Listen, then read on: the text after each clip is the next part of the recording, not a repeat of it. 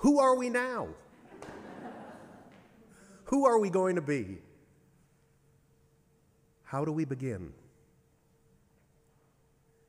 Welcome to the Edmonds Unitarian Universalist congregation. I'm Eric Kaminetzky, along with the Rev Crystal Zerfoss and the Rev Cecilia Kingman. We serve as the ministry team for this congregation. Welcome to you, old friends and new, young and old. You are an essential part of our celebration today. Whether today is your first or your 1,000th Sunday in our midst, we are stronger because you are here with us. We are one people of many beliefs, many origins, sexualities, and genders. We are all growing, all learning, all loved just as we are. If this is your first Sunday with us, we're guessing you want to know more about us, and we want to know more about you so we can help you connect with the things you are hoping to find in a faith community. If that sounds good and you are on site with us this morning, please find me after this service and say hello. I'll introduce you to a member of our welcoming team, and you can ask questions and find out more about us. If that sounds good and you're watching us on YouTube or Facebook, please go to our website at euuc.org, euuc.org. Click on the tab that says I'm New, and you'll find a link to our visitor form. I think it's called What Are You Interested In? If you're on Facebook, you might even see a link for that form in the comments below. However you get to your visitor form, if you fill it out, we'll send you more information about who we are and about who you can become if you choose to explore this amazing congregation. What happens after that is up to you. We invite, you choose. So in a moment, the service will begin, but immediately after this service, many of us who are online and who are already a part of this congregation will gather on Zoom for a virtual coffee hour featuring conversation and community. And if you're online and you can manage filling out that visitor form, we'll send you a link that will allow you to join us for coffee hour next week after the service. If you're here on site and you'd like to gather to socialize after this service, please go out to the playground area.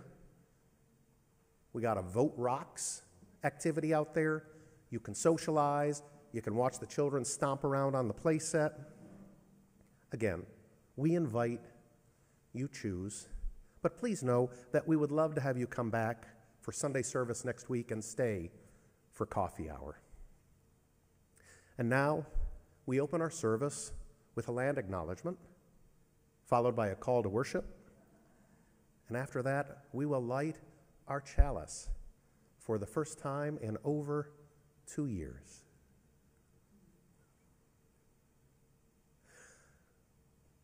Let us remember that our congregational home, this place from which I am preaching, is placed on the ancestral lands of the Snohomish people who have inhabited this region of the Salish Sea since time immemorial and who continue their livelihoods on these lands today. May we all live and learn humbly as allies to the Snohomish.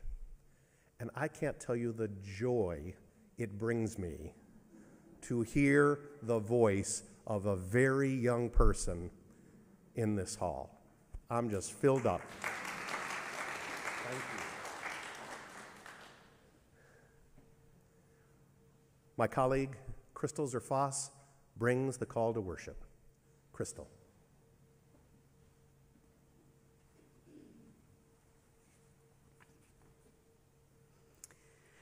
Our call to worship this morning is entitled Call from Beyond, written by U.S. Navy chaplain Susan McGinn.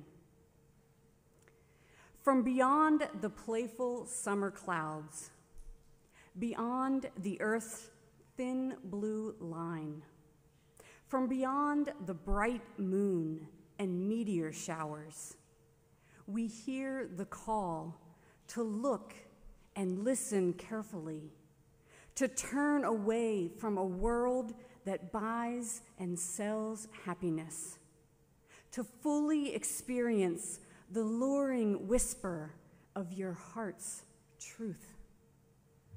Why not today? Why not now? We are here and together, at home in this evolving place, home in this ever-changing breath and body, home in this dewy morning, even as it reaches toward a high, hot noon. We hear the call from far beyond and deep within, and we do not hear it alone. Come now and let us worship together.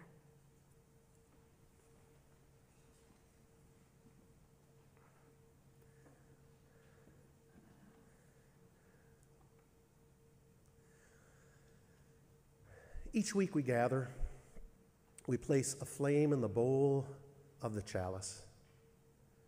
By this committing and completing a sign and a signal of our Unitarian Universalist faith tradition. Our chalice words this morning are a remembrance of a moment from 2010. They are shared by my colleague, the Reverend Lisa Day. I'm sharing them with you this morning because it's been so long, and because I want us to be thinking back and feeling forward as we learn how to be together again. Chalice lighting for challenging times. Abdul Sattar Rahimi, the Deputy Director of the Farah Provincial Council, holds his prayer beads during a ribbon-cutting ceremony, March 8th. Why? Oil for the anointing, healing. Out of chaos, fear, and horror, thus was the symbol created a generation ago. So may it be for us in these days of uncertainty, sorrow, rage, joy, and wonder. A light to warm our souls and guide us home.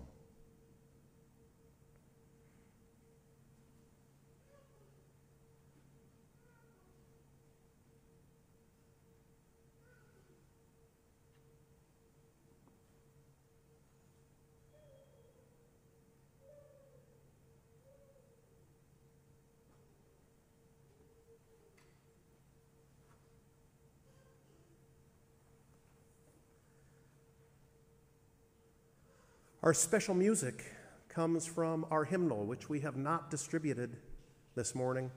We won't even have the words up on the screen, though I've asked Nick Maxwell to play hymns for us. We're not yet safe to sing in this hall.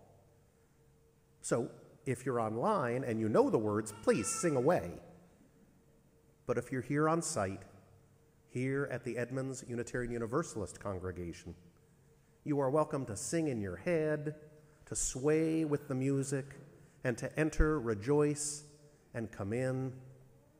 And between you and I don't think anybody's going to yell at you if you hum a little.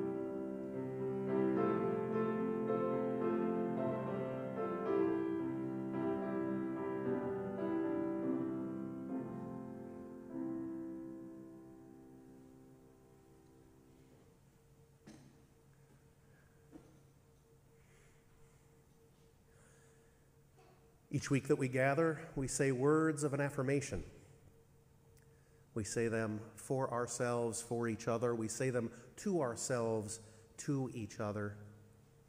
You are welcome to say them or think them or feel them.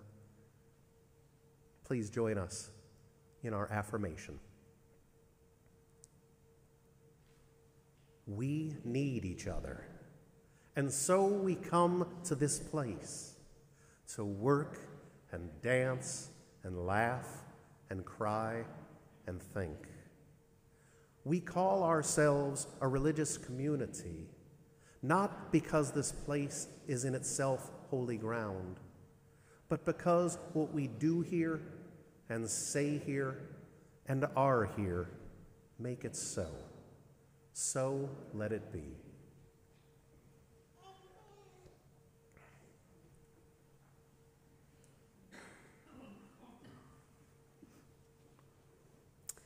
We're now going to share in the time for all ages. I invite you to snuggle up close to those you are with and listen to our story. For those of you who have been around for a while, you may remember that we've been talking about how Unitarian Universalists affirm and promote principles which we hold as strong values and moral guides. And for those of you who may be newer, we live out these principles through our actions and how we are in relationship with each other. We draw upon many sources of wisdom, such as science, poetry, scripture, and personal experience to understand them. We lift up 6 sources of wisdom as foundations of our faith.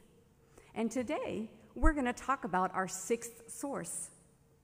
Our 6th source of wisdom is the spiritual teachings of earth-centered traditions that celebrate the sacred circle of life and instruct us to live in harmony with the rhythms of nature.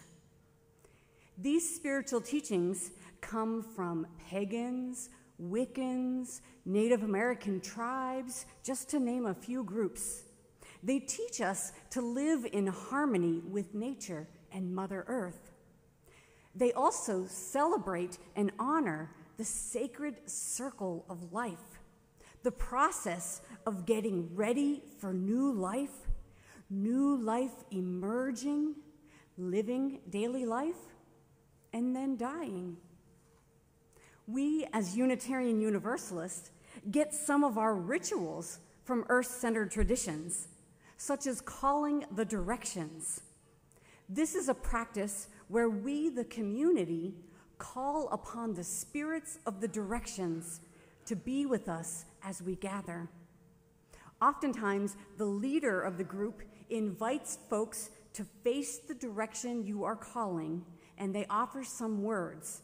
If we all faced east, which way is east in this sanctuary?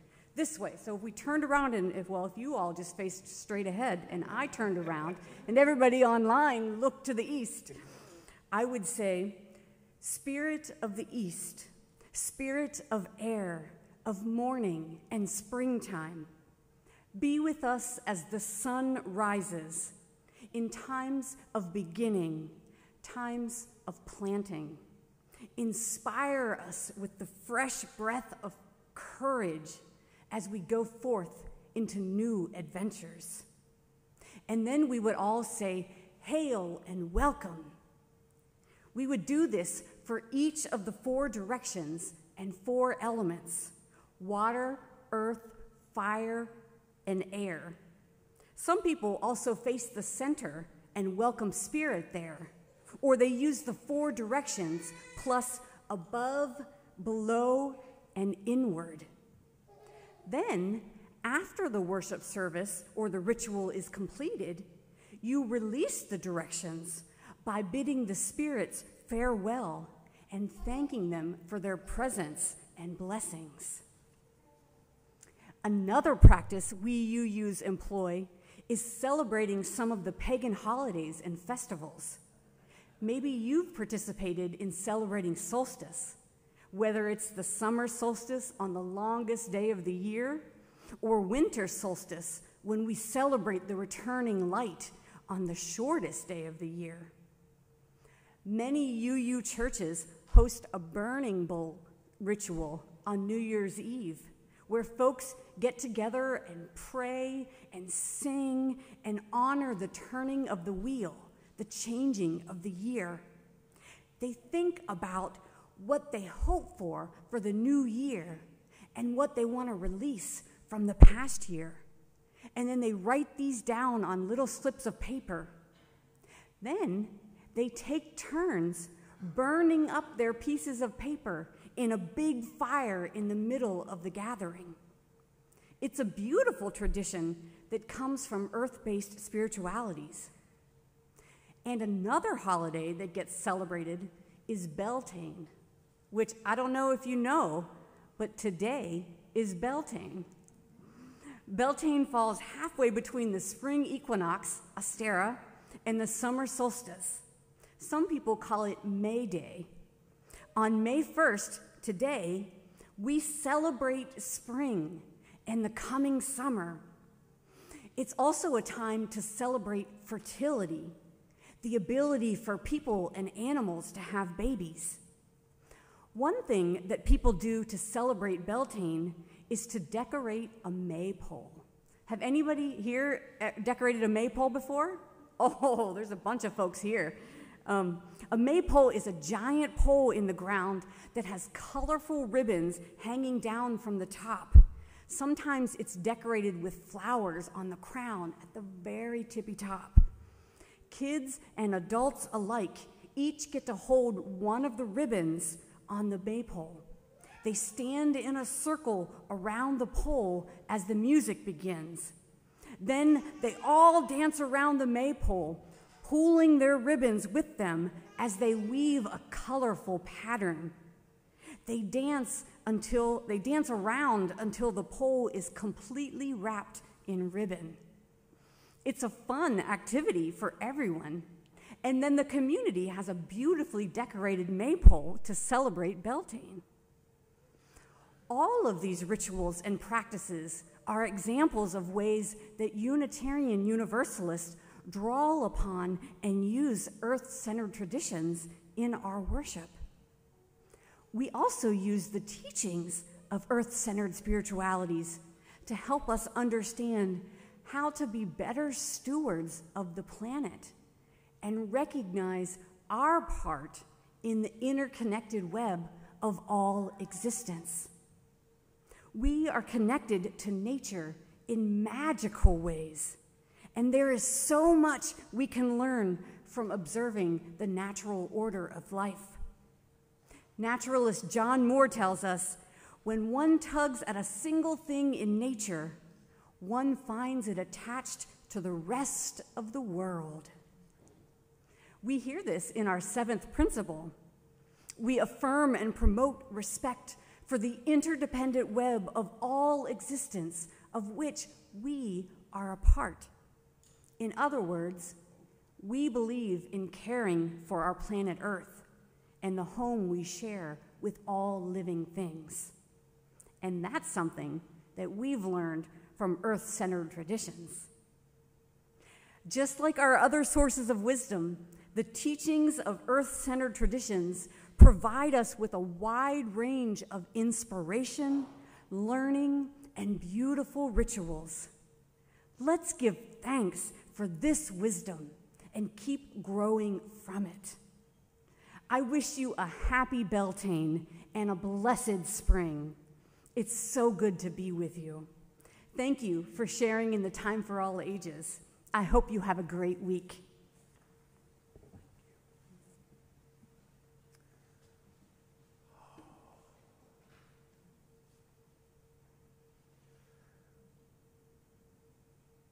For a moment's peace, if you'll settle in where you are, put your feet on the floor if that's comfortable for you. Loosen up your shoulders and your neck. Settle your head on your body in a comfortable place and breathe in a way that works well for you. We're going to enter a time of quiet. Before we do, I'll invite you to soften your gaze or close your eyes. I'll bring you out of the time with the words, "May it be so." But let us enter this time of quiet, this time for prayer or meditation or thinking or not thinking if you do a little too much of that. Please breathe. May solace come upon you, power rise within you, and peace settle on your heart.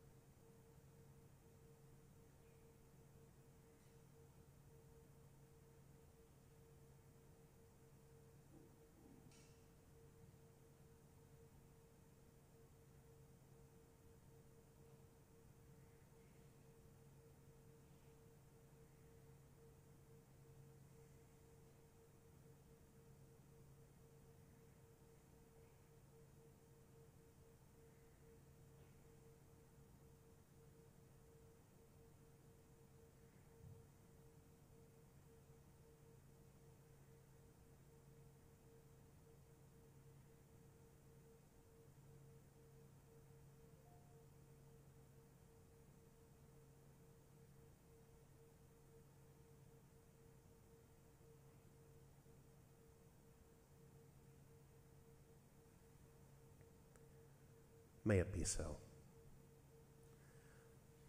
Our special music, number 128 from our hymnal, "For All That Is Our Life."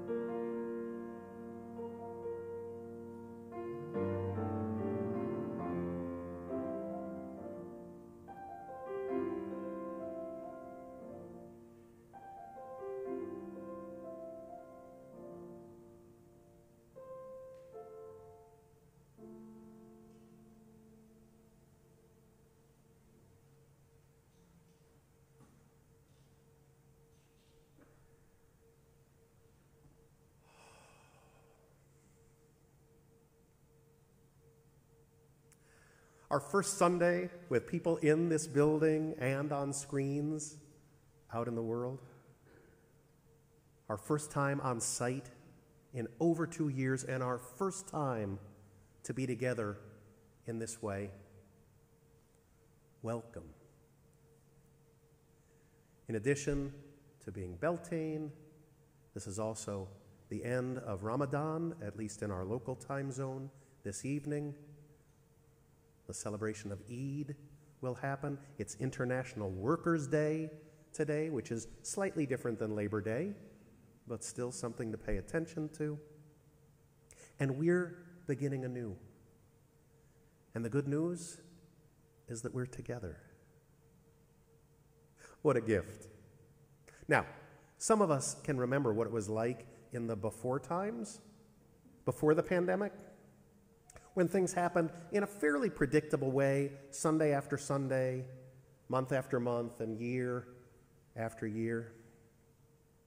But some of us have found our way into this beloved community since the pandemic times. And we only know this as a place on our screens or perhaps in the parking lot of this congregation. And some of us have chosen membership, having never set foot on this site or inside this hall, Chapman Hall, before this day or even on this day. This hall, named for founding members Maybelle and Stuart Chapman, in some ways, this is a first day, a new day, and the first time for lots and lots of things. This dais, or chancel we're on this morning, is brand new, designed and built by members of this congregation. It's at a different height than the old one. It's differently shaped. It has different functions and colors and textures than the one that was here before. And this low wall behind me and to your right sets off an Americans with Disabilities Act compliant ramp we built so that those who roll and those for whom steps are troublesome have a way to get on up here. It's a new day, a brand new day here at the Edmonds Unitarian Universalist congregation. And this brand new day reminds me of another brand new day. This brand new day reminds me of May 8th, 2010, the first time I showed up on this property for the first day of our candidating week. That was a long week, a long time ago, when this congregation and I, as we were then, interviewed each other to see if we wanted to make beautiful music together. But what I'm remembering in particular from that first day is walking into our facility from the administration wing and walking all the way across the place to the triple glass doors of our atrium, which most of you entered this morning. And as I was walking toward those front doors, I noticed an older woman bending down, pulling taped signs off of one of those doors. And as I got closer, she stopped what she was doing. She looked up at me, and she asked, "Are you here to help?"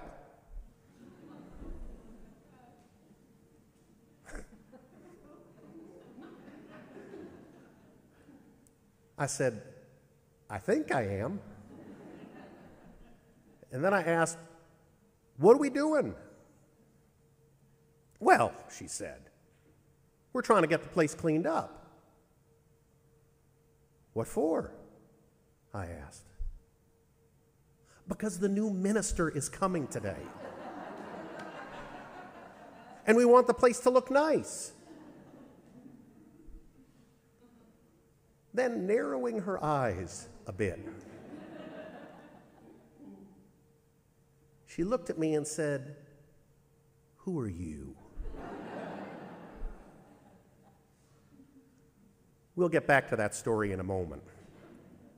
This hall, Chapman Hall, and this whole facility were so different back then.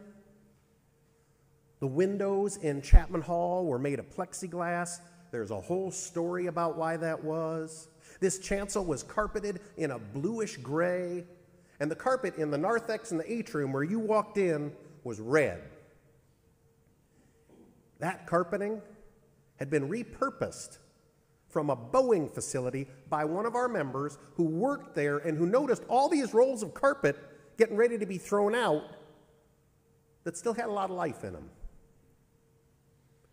Some of that Boeing carpet still lives in the administration and faith development wings of our facility. I'm pretty sure it's been with us since the last millennium, and I'm quite sure it came to us used, but we have reused the heck out of that carpet. Back then, our chalice was an exotic brass-colored fixture. You really had to know the ins and outs of our sound system in order to make it work. And our roof leaked. Our roof leaked here, and our roof leaked there, and our roof was a perennial item on the agenda of the Board of Trustees. That was before our car camp for the houseless, before our community garden, before the public park quality playground equipment that our children stomp around on, and before the new roof. I remember one board president claiming as their stated goal that before they were done, we were going to have an entire year's worth of board meetings without talking about that roof once. And true to that board president's vision, we got the roof fixed. And we really didn't talk about it for the next year. And we really don't talk about the roof now because the roof doesn't leak.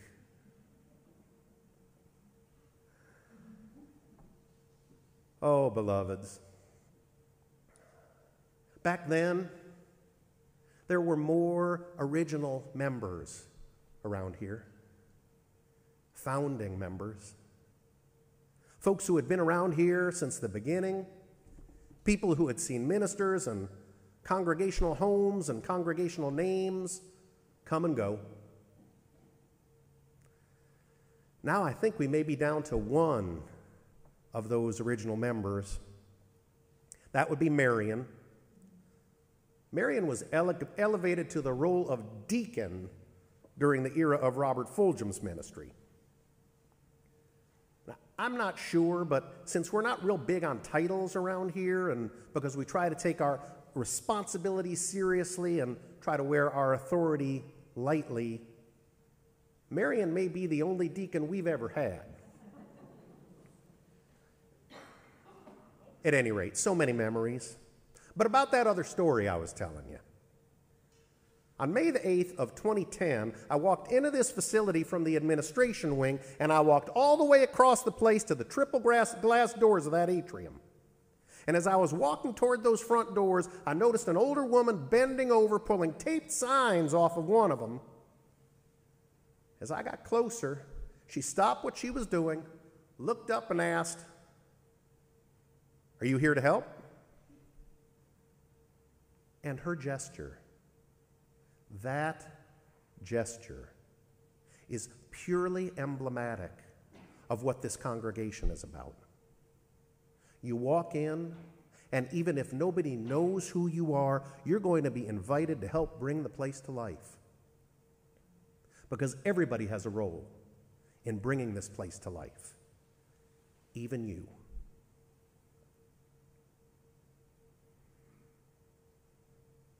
"Are you here to help?" she asked. I said, "I think I am." And then I asked, "What are we doing?" "Well," she said, "we're trying to get the place cleaned up." "What for?" I asked. "Because the new minister is coming today and we want the place to look nice."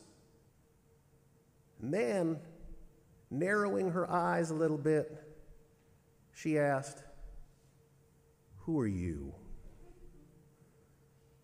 "Well," I said, "I think I'm the new minister." That older woman was Mary Emmons. And to my understanding, Mary was doing a pretty spot-on impression of EUUC founder Maybelle Chapman. Maybelle Chapman, one of the folks after whom this hall is named, I am told would stand in the atrium with her clipboard just inside those triple glass front doors waiting for you to come on through.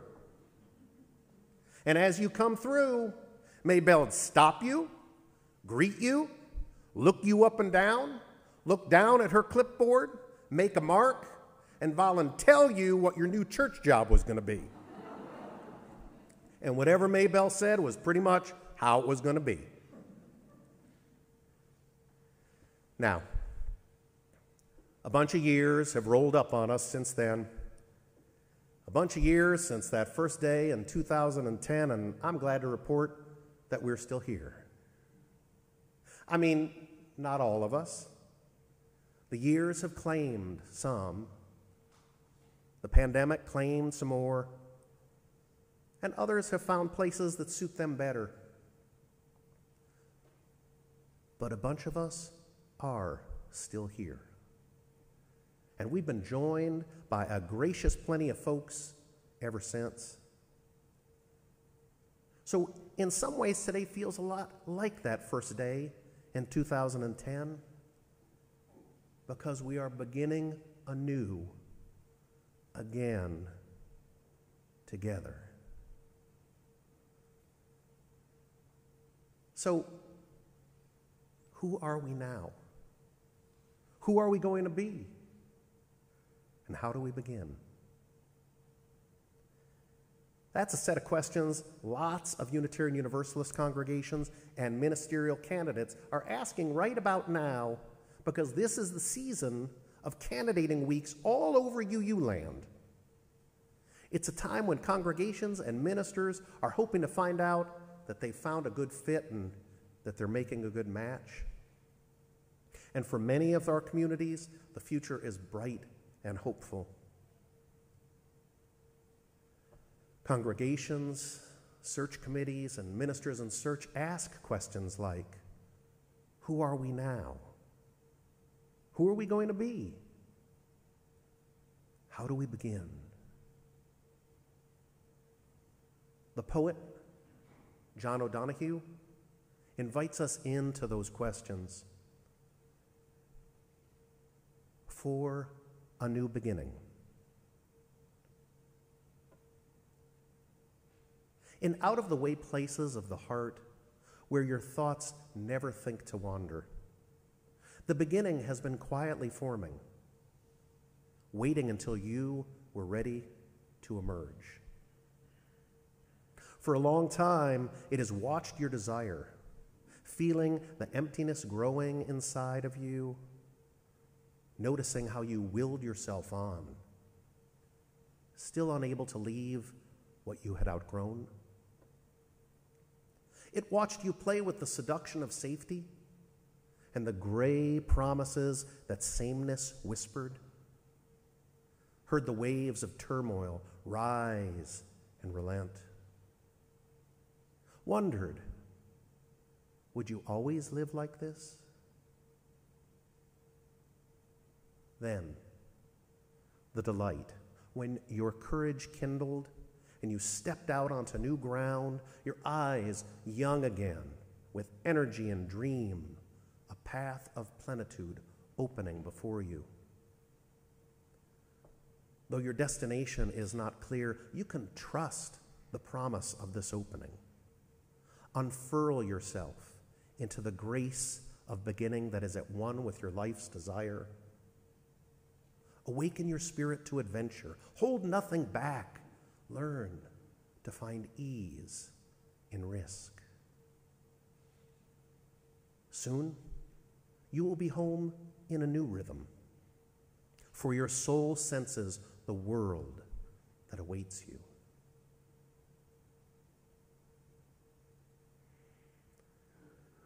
So, who are we now? Well, in some ways, we are who we've always been. A people captured by our mission, gathering together, nurturing the Spirit, living our vision of a just and sustainable world. We gather together to strengthen our souls because we know it's in community that we nourish particular parts of ourselves. Even the introverts among us know that's true. And while it would be accurate to say that I can be seduced by the recliner in our family room, it is equally accurate to say that I yearn to be with you, to know you, to learn about you, to work and play and celebrate with you. I spent much of my youth growing up in the Unitarian Church in Summit, New Jersey, now known as Beacon Unitarian Universalist Congregation in Summit. And one of Beacon's many ministers, because it's an old congregation, was the Reverend A. Powell Davies, a towering figure in Unitarianism, and very much a Unitarian of his time, particularly in the way he spoke about hope. He came from English Methodism to Unitarianism, so God language is natural for him. Before I was born, he wrote, on going to church. And within that, he wrote, why I go to church. So this is an excerpt from Why I Go to Church by A. Powell Davies.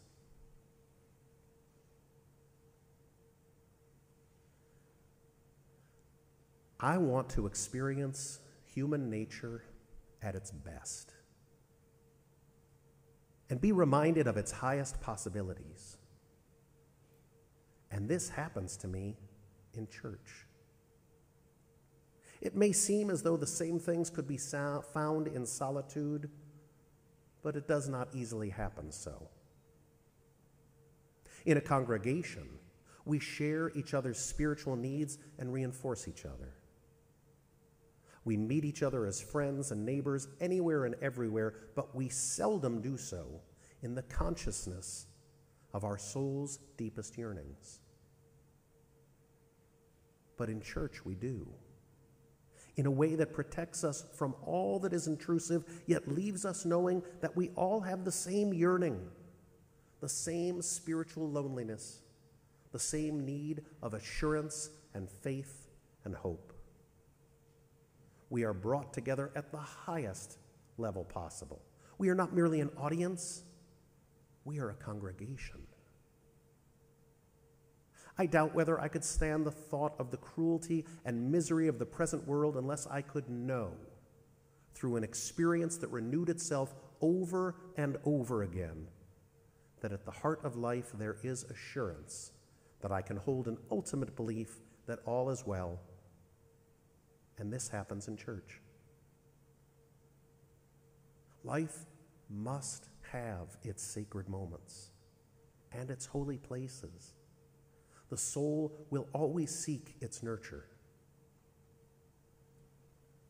For religious experience, which is life at its most intense, life at its best, is something we cannot do without.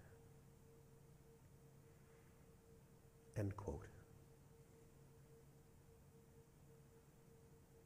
We need each other, and so we come to this place.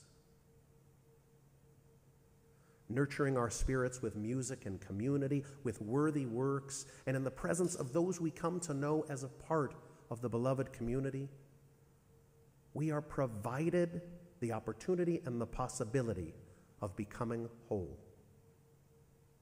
And together and apart, we make choices about how to be with ourselves, how to be with each other, to make communication, connection, and community work, how to be in the world in order to bring support for peace, justice, and sustainability. My beloved colleague, the Reverend Joanna Fontaine Crawford, says, "We are gathered to strengthen our souls. We are sent out to strengthen the world." Who we are now is a community and a congregation on this side of that pandemic. Our old congregational home is being updated to better meet the needs of this time and the times to come. And come this fall, we will have Melanie DeMoore and Eric Lane Barnes joining us to help bring the music out of us and into the world. How we are going to be together is always a beautiful work in progress. And we've got some work to get done. We need to fund our beautiful work in progress by finishing up our annual pledge campaign. To make your pledge of financial support, you can go to our website, euc.org, and click on the giving link. And please, get your pledge in. Our board needs your support to build a reliable budget. Later on in May, please gather with us for our annual congregational meeting, where we'll vote on that budget and take up some other important decisions. Come June, we'll be celebrating at the General Assembly in Portland, Oregon, online or on site. General Assembly is where lots of Unitarian Universalists gather to celebrate and do the business of our association of congregations. Finally, and beginning this very day, and for every day that follows, we will be learning how to be together in all these new ways. We begin anew together. We are beginning anew. And how I hope and pray that we will begin anew with a little grace, a little patience, and a little humility. And how I hope and pray that we will begin together so that we can renew our congregation, continue building our beloved community, and continue to be a light to warm our souls and guide our way home. May our hopes and prayers become reality. Let us make our hopes and prayers our reality. Blessed be. Amen. It is good to be with you.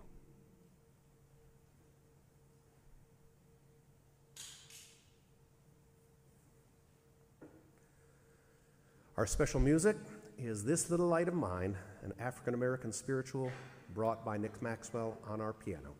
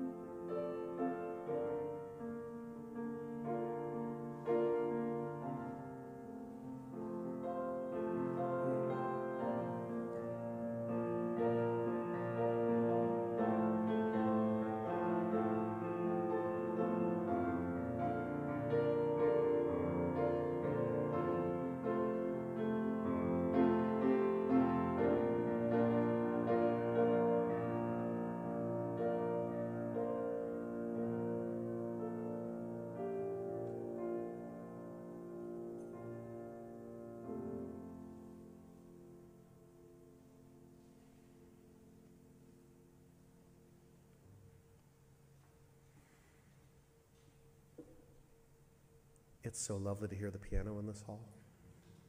Just lovely.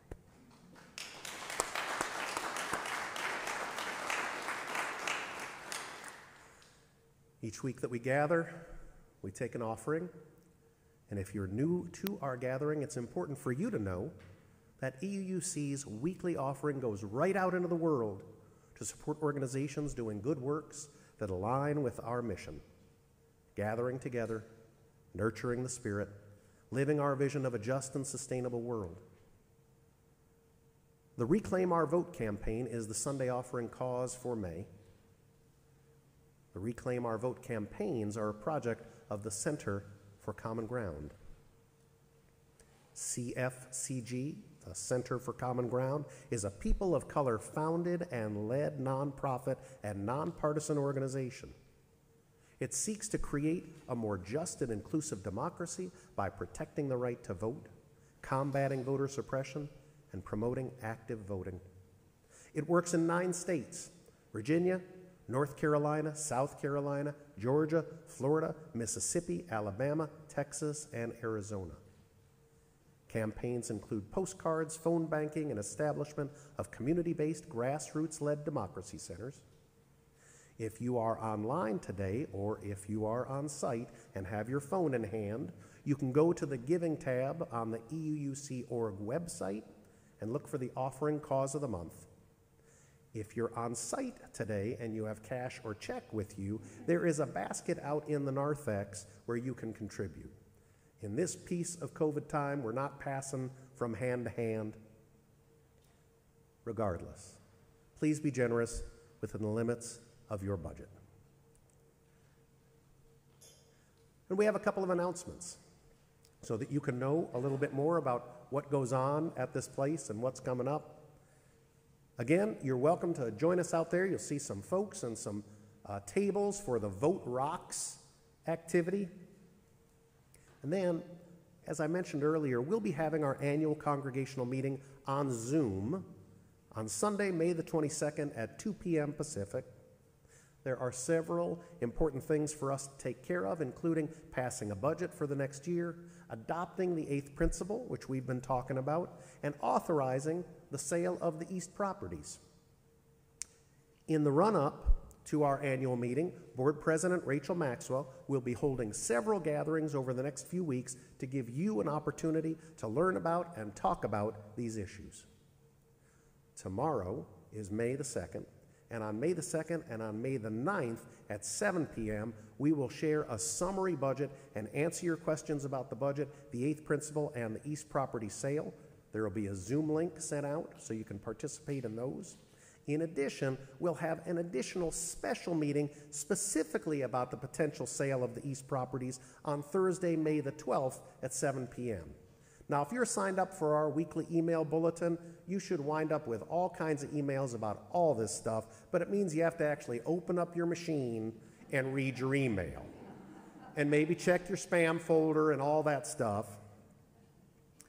No decisions will be made at these meetings I've just talked about, these May 2nd and 9th and 12th meetings. They are times for you to come and learn and talk so that when we get to our annual congregational meeting, we can make decisions. Our annual meeting is a little bit too big to have meaningful conversation. That's why we try to have these smaller meetings ahead of time, so maybe you have 10 or 20 or 30 people trying to manage a conversation, which tends to work a lot better. We look forward to meeting you at these little meetings and at the big meetings and online and out at the playground and all over the place. My face is just exhausted from smiling. I am so glad to be with you, beloveds. Thank you for being with us today. We love you and we look forward. We will be doing this same thing next week, the same way, maybe even a little better. Who knows? And now, we will carry this flame with these closing words. We release this flame, but not the light of truth. We release this flame, but not the warmth of this community. We release this flame, but not the fire of our commitment. These we will carry in our hearts until we meet again.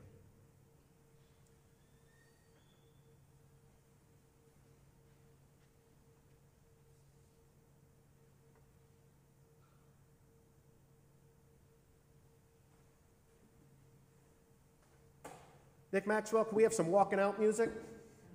Thank you for being with us, beloveds. We love you.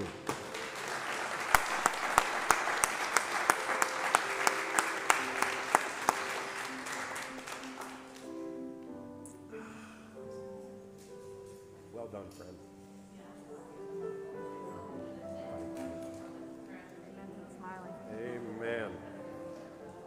this hurts. That's